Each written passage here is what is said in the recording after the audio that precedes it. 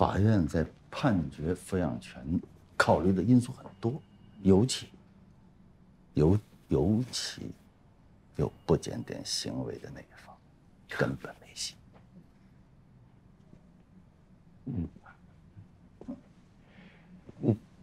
你结婚了吧？结过了，离了，我自己办的，一把一利索。孩子判给谁了？没有，我不愿意给自己惹麻烦。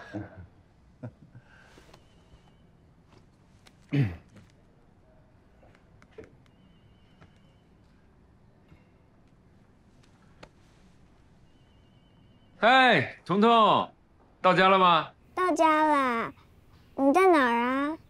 爸爸在跟妈妈的同事聊天。你等一下，你跟李叔叔打个招呼啊。我女儿。李叔叔好。彤彤好。李叔叔，你怎么在吃饼干啊？小动物了。等会儿我让你爸爸把这一盘子都给你带回去，啊？谢谢李叔叔。但是不用了，爸爸给我做的蛋糕。哎，彤彤，那个蛋糕在冰箱里，让奶奶拿给你，好吧？爸爸一会儿就回去。好，爸爸再见，拜拜。好，一会儿见啊，拜拜，宝贝，关了啊。好嘞，好嘞。我女儿可爱吧？可爱。你说啊，这么可爱的女儿，我怎么能放得下手？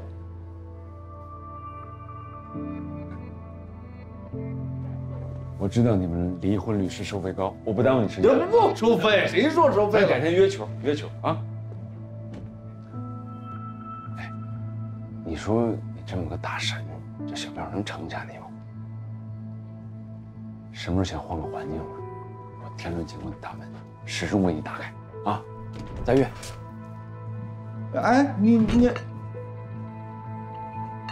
没说我要换环境。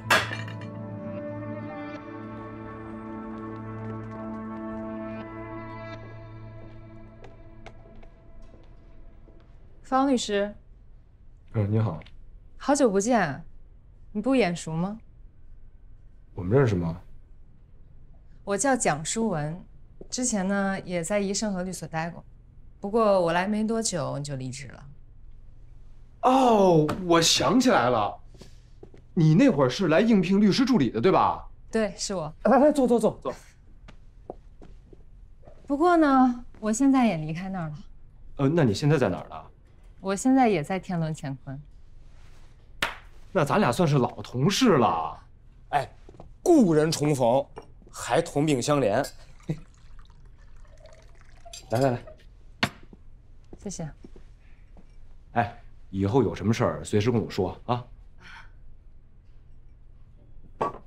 那我现在就有个事情想麻烦你一下。没问题，你说。能不能把你的东西整理一下？中午之前把办公室给我腾出来。你什么意思呀？那我去哪儿工作呀？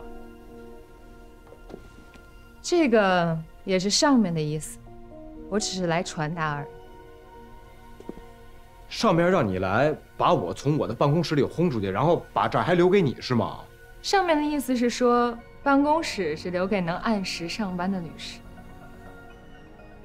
我是几天没来上班，但我没耽误工作呀。方律师，你的遭遇我很同情，不过这其实就是上面下达了一道婉转的逐客令，你自己好自为之吧。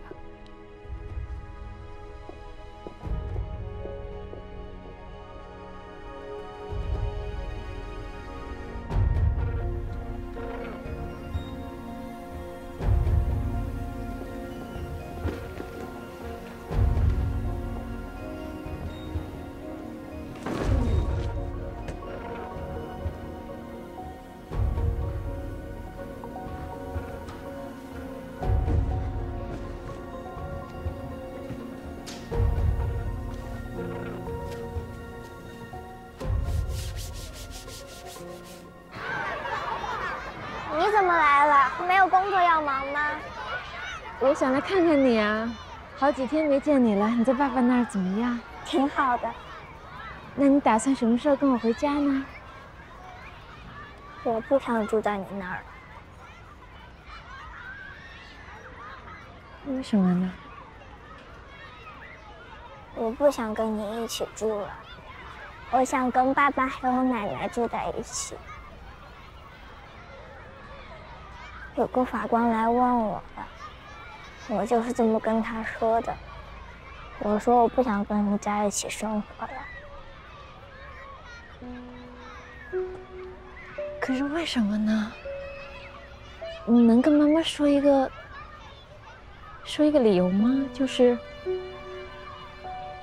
咱们俩不是一直无话不谈的吗？怎么会突然一下变成这样了呢？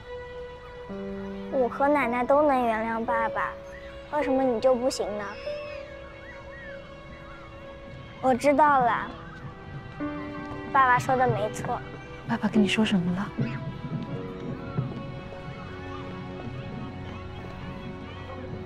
你走吧，我不想再说了，同学们都看着呢，我不想再让别人看笑话了。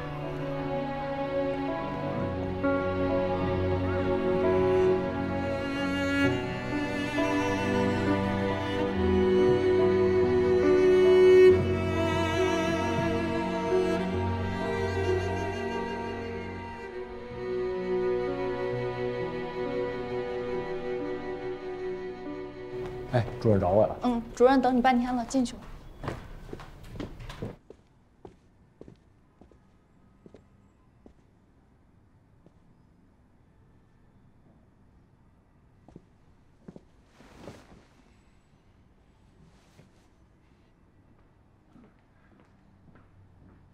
来了。哎，主任，坐。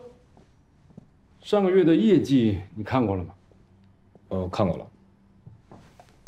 方旭，你知道，其实我一直很看好你。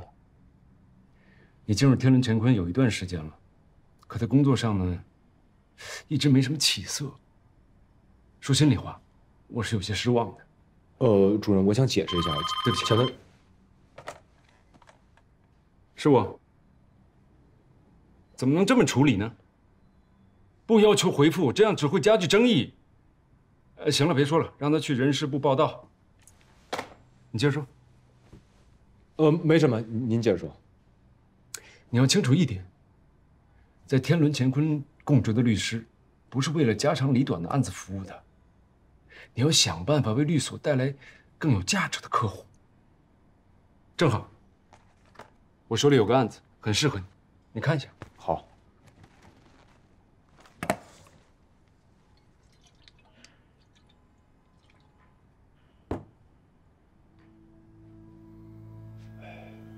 主任，蒋淑文要起诉医生和高层性骚扰，这个怎么了？我了解这3位律师啊，他们不会干出这样的事儿的啊。是不是面对以前的老东家，有些害怕了？主任，这个案子，律师的职责，不需要我提醒你吧？不用。作为一名律师，不，一名优秀的律师，需要的是勇气和魄力。别说我没给你机会。谢谢主任。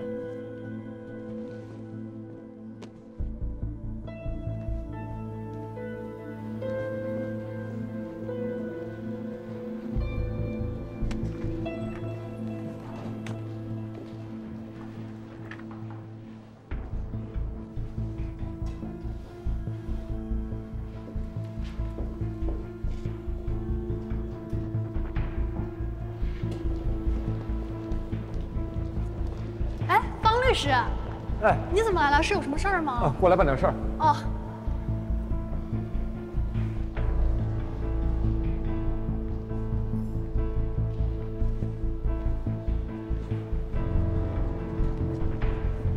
医生喝。谢谢。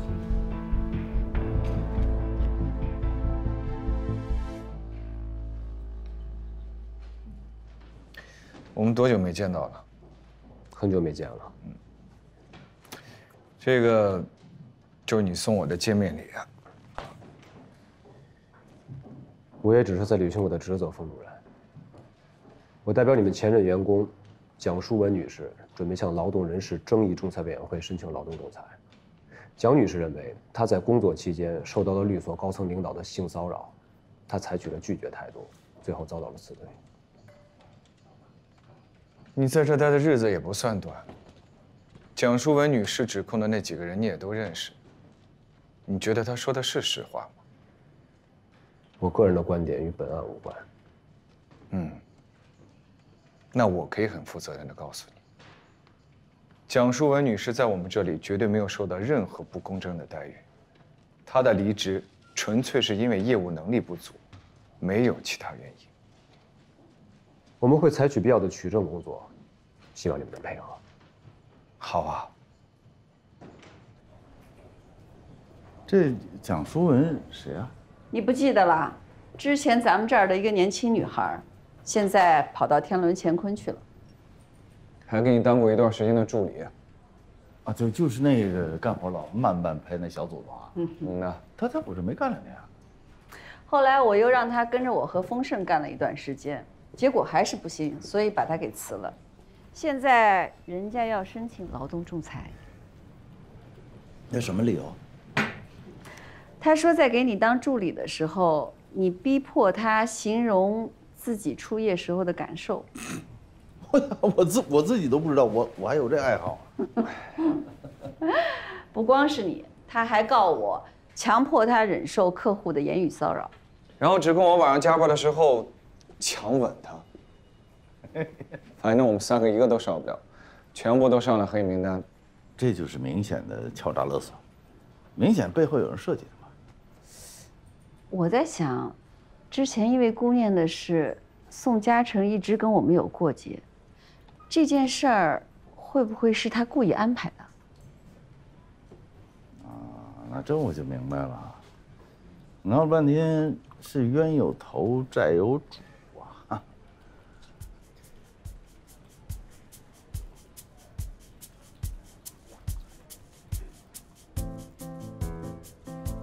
不是，你们俩看我干嘛？就不管对方的动机是什么，现在最关键的问题是要想出一个策略来，到底是避其锋芒选择和解，还是针锋相对就地反击？当然是要选择反击了。如果我们选择和解的话，那我们在别的客户那里就会有非常不好的影响。那这案子交给谁？把相关的证件或者说是实物先拿到手，然后先。令主任，不好意思，顾律师，能耽误你5分钟时间吗？当然可以，我们先暂停。好，令主任。是这样的，今天我们收到了宋嘉诚律所发来的律师函，他们现在代理一位我们曾经辞退的律师助理。该当事人声称，在我所工作期间，曾经被我所的律师性骚扰但未得逞，而我所却因为这个原因将其辞退，所以现在他要求申请劳动仲裁。天伦乾坤这样级别的律所，什么时候也开始接这种个人劳动仲裁案了？更为巧合的是，这位当事人现在就职于天伦乾坤，所以我也怀疑，他们会不会是别有用心呢？我就是想问问你，你和宋律师之间最近是不是有什么问题？临时怀疑宋嘉诚因为我的原因找所里的麻烦。你觉得有这个可能吗？最近我跟宋嘉诚因为孩子抚养权的问题闹得很不愉快，也许会要上法庭。顾念，你知道我很欣赏你的能力，也非常欢迎你和我们一起工作，但这一切的前提是，你的家庭矛盾不会影响到律所的利益。你明白我的意思吧？我明白，令主任。这个案子交给我吧，我会妥善处理的。我相信你能做好。哦，对了，还有一件事儿，唐小妍已经回到下周，我昨天跟她通过电话了。她之前在一任河对蒋淑文的情况比较了解，你可以找她来问一下。好的。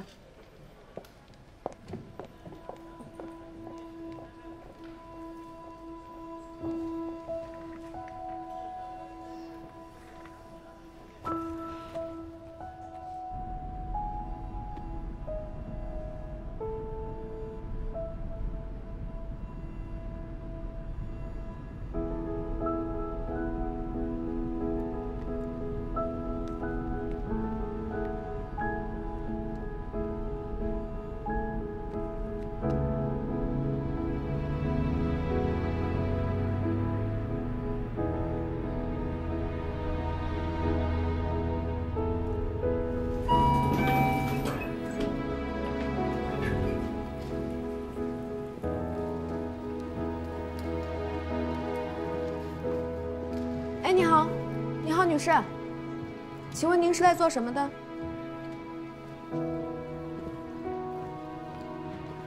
哦，我是来找顾念律师的。哦，那麻烦出示一下身份证，我需要核对一下。身份证？啊，对。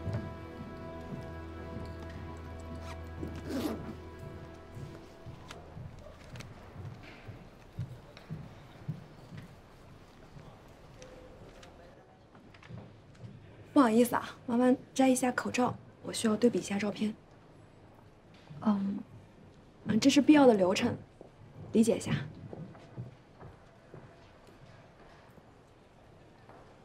叶琴琴，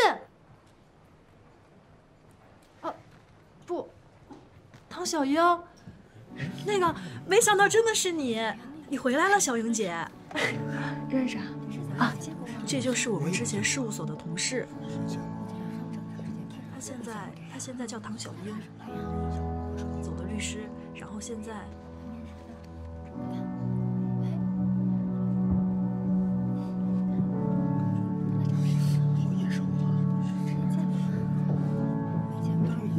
小英，到2号会室来一趟，有事情找你。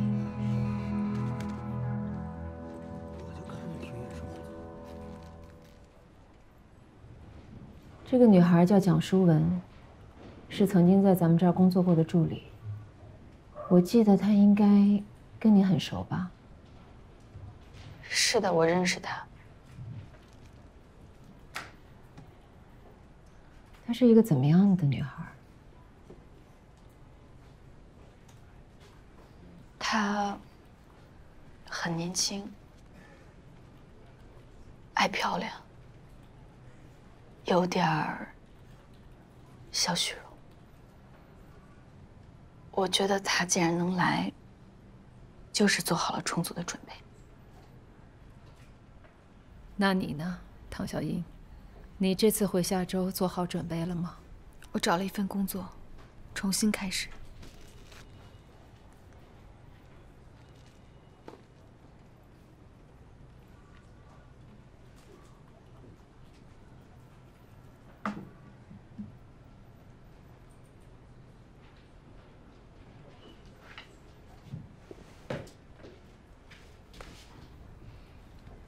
唐小英，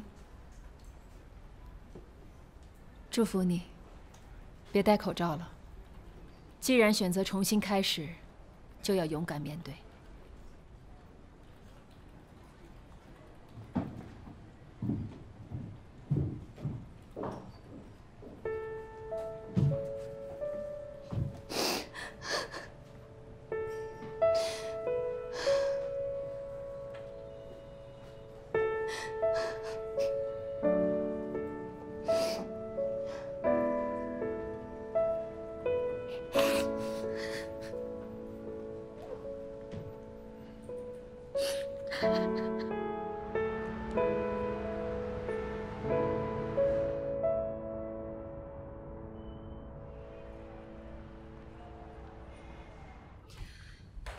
你为宜盛和律所工作了多久，蒋女士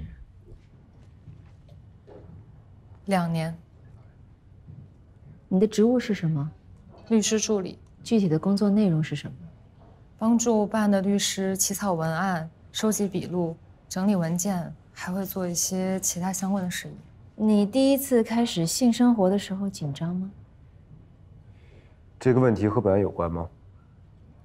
蒋女士提到李律师曾经强迫她谈论自己出夜时的细节，所以我想问问蒋女士，她当时是怎么说的？这种问题，我当时根本就没有回答。李律师，当时你们进行这番谈话的时候是在什么地方？在这儿，就这间会议室。有多少人在？我、他、当事人，还有3、4个年轻律师。所以您就当着那么多人的面问起了关于蒋女士的出夜问题。还成啊，小子，开始也跟我玩这套啊。那我就正正其事的给你纠正一下，我们不是在聊天，是在工作。我的一位女性客户在结婚的时候隐瞒了自己婚前性行为，结婚之后，丈夫发现了她不是第一次，所以据此要求离婚。所以准确的说，你们谈论这个问题的目的是在准备一场离婚的诉讼。没错。那这和蒋女士的个人经历有什么关系啊？那你问她呀，她心里比谁都清楚。李律，我在问您，请您回答。在我的女性客户详细的描述她私密经历的时候，我竟然发现蒋淑文小姐竟然在旁边偷笑，所以我才问她：“你笑什么呀？你是不是有类似的人生经历要补充啊？”你问他这个话的目的是什么呢？我用这种方法对蒋淑文小姐在工作当中严重的缺乏职业素养的行为一种善意又隐晦的警告。这么看来，事实已经很清楚了。你们还有什么要问的吗？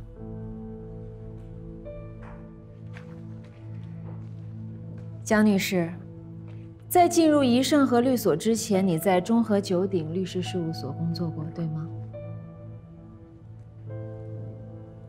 对啊，怎么了？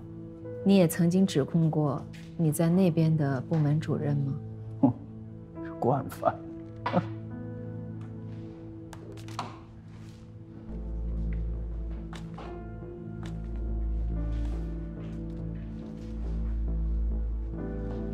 我现在无法确定这份文件的真实性，在确定真实性之前，这在法庭上也是无效的。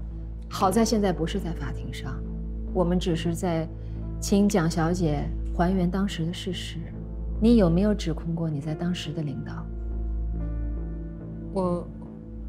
我没有提出过正式指控。那非正式的呢？他在办公室骚扰我，你觉得我应该怎么做呢？你指控说你的主管领导当着你的面脱衣服，对，而最后律所查明真相以后，事实是，你的领导当时刚刚从健身房回来，回到他的办公室，在他正准备换衣服的时候，是你主动闯进去。是这样。这件事和本案有关系吗？我只是摆出事实而已，至于跟本案是否相关，那就等到仲裁庭判决吧。我们可以休息一会儿吗？当然可以。小翠，刚开始就累了，下午继续。总结一下，上午出战告捷，蒋淑文对李律师的指控基本上已经解决了。据我自己的感觉，他们准备的并不充分。方旭在我旁差远了，他就算准备充分，也没有颠倒黑白的本事。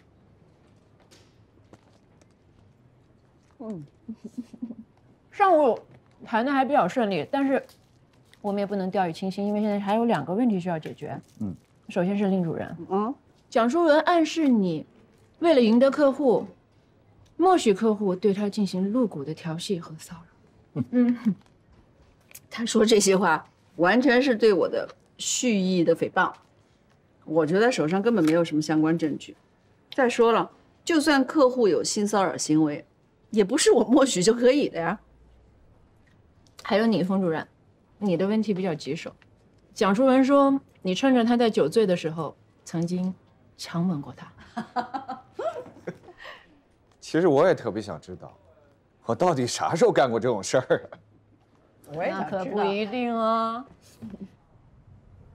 我非常敬重令主任，而且我很希望有朝一日能成为他那样的律师。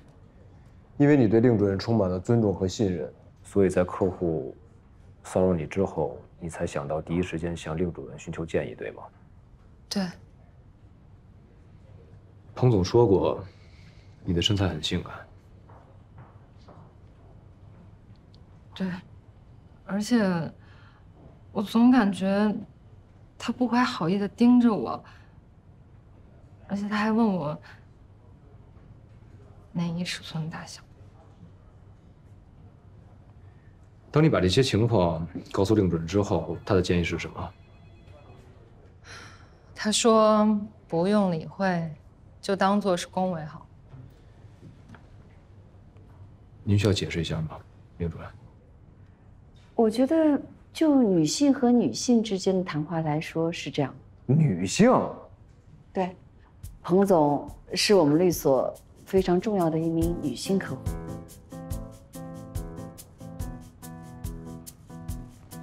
你从来没跟我说过彭总是位女性吧？女性怎么了？女性就不能骚扰女性吗？我就感觉他看我的眼光让我很难受，而且我觉得他马上要摸上来了。对不起，我得打断一下了。我需要跟我的当事人再谈谈。请便。不好意思，我过来的。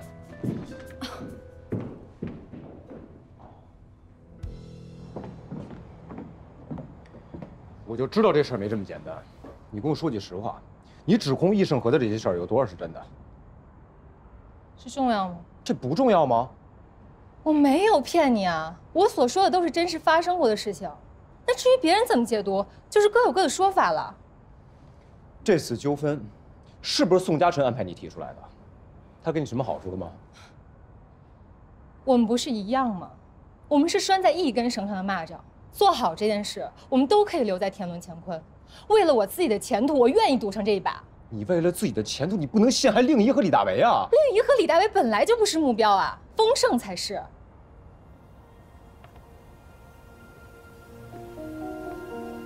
这是宋嘉辰的意思是吗？我觉得你没必要知道那么多细节，做好你自己该做的事情。别忘了，我们还有丰盛的事情没谈呢。好，那我问你，丰盛有没有强吻过你？我那天喝多了，我根本就醉得不行了。反正在我记忆里，模模糊糊是有这么回事。你是在跟我开玩笑吗？你那天可不是这么跟我说的。你说你当时脑子很清楚啊？这有什么关系吗？我所说的就是我脑海里真实保留的记忆啊！你不能说我撒谎。你听好了，我现在退出这个案子，是不是撒谎你自己去啊？但作为职业律师，我会陪你把流程走完。我也是律师，我可以为自己讨回公道。我自己去质询丰盛，我会让你看到什么是真相。好。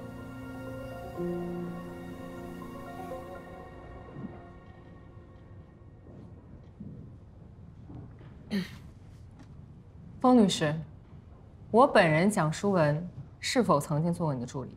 短暂的做过一段时间。我曾经参加过一家房企和宜盛和律所的酒局，是你带我去的吗？是以律师助理的身份进去的。你有要求过蒋女士陪客户喝酒吗？没有。那我当天晚上为什么喝多了呢？那是因为你想通过酒局来拓展你的人脉，主动和大客户建立联系。有什么证据能支持这个说法吗？我可以给你那天晚上的照片，还有视频片段。你看过之后，就知道你的当事人那天晚上喝酒，到底是自愿的，还是被迫的了。酒局之后，是你送蒋女士回的办公室？是。当天已经很晚了，你为什么不把我直接送回家呢？那是因为你说你跟你爸妈住在一起，而你不愿意让你爸妈看到你喝醉酒的样子，所以你想先回办公室醒酒，然后再回去。当天晚上办公室没有别人了吗？没有，只有我们两个。我的问题问完了。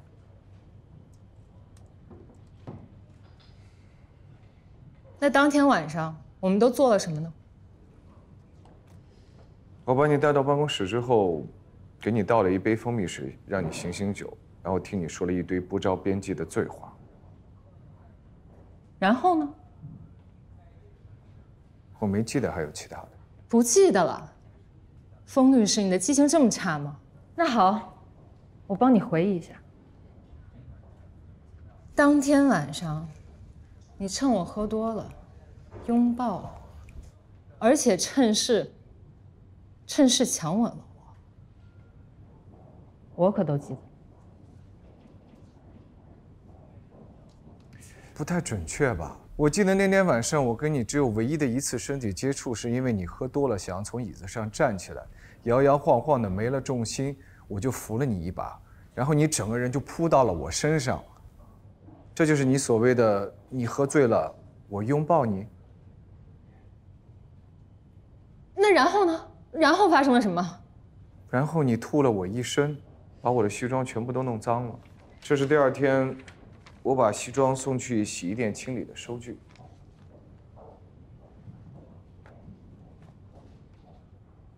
我会去核实这个收据的真实性的。但是就仅凭一张洗衣票，怎么能证明你当天晚上对我没有做出骚扰性的行为？提出问题的是你，所以举证的责任应该在你啊。他刚才自己承认了，你们也都听到了，他当晚对我是有身体接触和明显的拥抱行为的。作为一名成年男性，在无人的办公室深夜里搂抱一名醉酒的年轻女性，我当然有理由怀疑他会对我做出进一步的不轨行为了。你这就是擅自的推测了，你有什么依据呢？我的依据就是封律师在骚扰女员工方面屡见不鲜，不得不怀疑他也会对我做出同样的事。你这话是什么意思？那自己做的事你都忘了吗？你之前在办公室和顾律师的不当行为，你觉得我会不知道吗？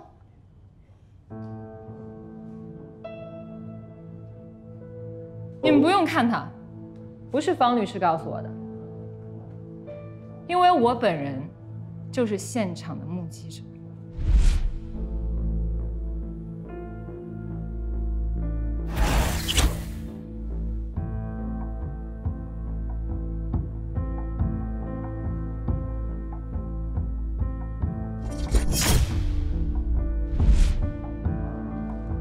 不是我说的，除了令主任，这件事我没有告诉过任何人。好，那么这件事情跟本案又有什么关系呢？这足以说明，你有和女下属纠缠不清的习惯。这个并不能作为本案的直接证据，也不会影响本案的结果。也许，但是如果这个证据披露出去的话，也一定会对你的律所造成负面影响。让大家都知道，很多企业都非常看重合作伙伴的道德品质和社会风评，而老板借用自己职务之便爱上自己女助理这种事传出去的话，我想不管走到哪儿都会传出不小的争议吧。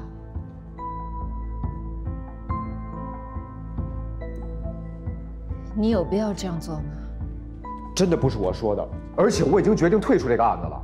我现在能坐在这儿，只是按照律所的规定，我走完流程而已。你们不用为难方律师。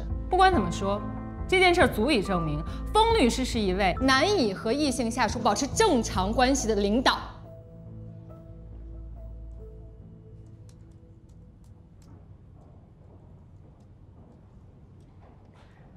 既然你都提到了，那我们就不妨把话说清楚。你觉得我当时有被骚扰的感觉吗？什么？你说你看到了我跟封律师的那一幕，你觉得我当时有拒绝或是反抗的意思吗？我不明白你的意思。作为当事人之一，我很明确地告诉你，那是我人生当中得到的质量最高的一个吻。我很享受那个过程，而且即便到了现在，我还是会怀念当时的感觉。不是，顾律师，我必须得提醒你，你和封律师是上下级关系，而且上下级的关系就不能产生男女之间的感情了吗？而且我们之间10几年前就已经很熟悉，我跟他从来都不只有工作关系。所以你的意思是说，你之前没有拒绝封律师，是因为……我来替你说。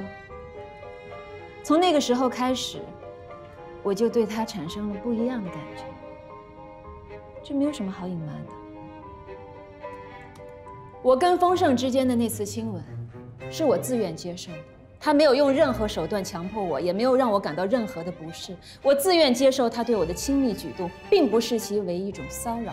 我也并不认为以封律师的品行会做出任何骚扰、强迫其他女性的行为。满意？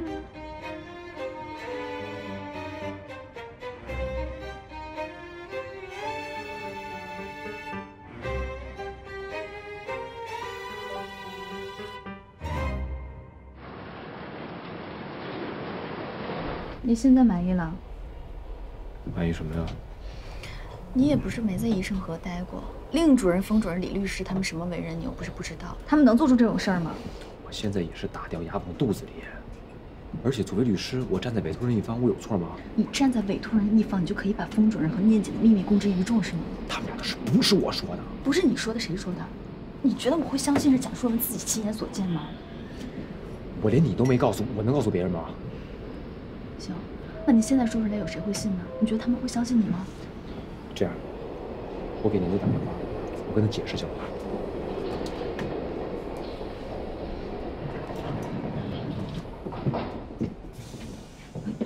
喂，念姐，我方旭，我向你发誓，你跟冯主任的事真的不是我说的。我相信你，方旭。我也知道这个案子一定是宋嘉诚给你施加的压力，我能理解。谢谢你。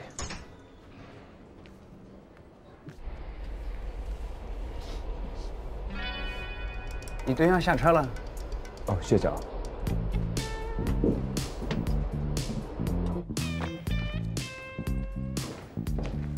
冲动，还是太冲动了。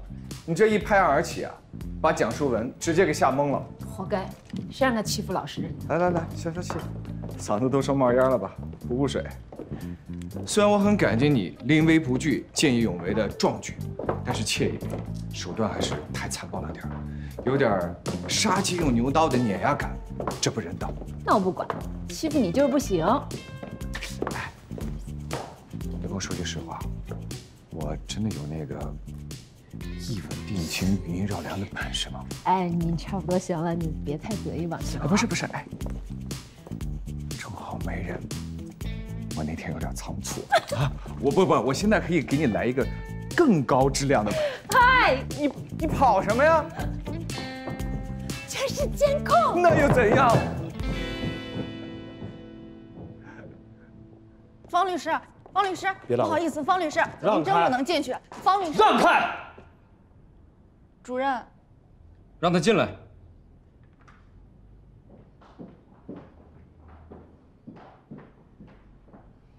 蒋淑文案我们败了，而且败得非常不光彩，这是您意料到的吧？怎么了？看来这个案子让你办得不太舒服。我之所以接这案子，是因为我信任您。现在所谓的性骚扰完全不成立，所有的事情都是蒋淑文刻意编造的。你办案之前不做功课吗？你的专业性去哪儿了？这不是专业不专业的问题，您是在给对方律所泼脏水，为什么呀？你说对了。我就是要给他们泼脏水。商业竞争要想赢，从来都不是干净的。他们当初利用徐慕言对我的背叛，丰盛才能做到我的辩护席上，而且利用我的案子，打开了一盛和的市场。一个二流律所，已经快跟天伦乾坤平起平坐了。我就是要针对他们，我要让他们付出代价。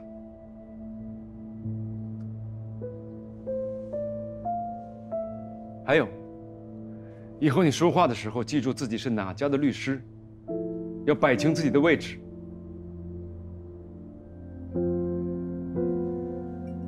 你可以出去了。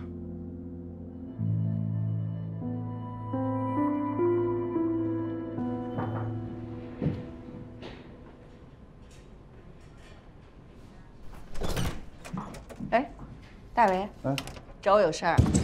我打扰1分钟。其实我就是想问您一句话，您准备忍耐这个丰盛到什么时候？啊，大为，今天不是讨论这个问题的时候，咱们改天再说啊。可是这个宋嘉诚已经对咱们律所开刀了。我和我的团队啊，完全没有必要因为丰盛他自己的感情问题去得罪天伦乾坤这样的律所。和这样级别的律所结怨，不值得。我明白你的意思，但既然我们是一个集体，那有了困难的时候，我们应该共同面对呀。那共同面对我不反对，可是孰是孰非那得搞清楚。谁惹的事谁负责任啊，否则以后咱们律所再遇到麻烦就没有那么容易过关了。我不是危言耸听，因为您是明白人，我才跟您说这话。我知道，喂？什么？啊，我明白了。你看，宋嘉诚已经开始抢我的客户了，是不是？你看这。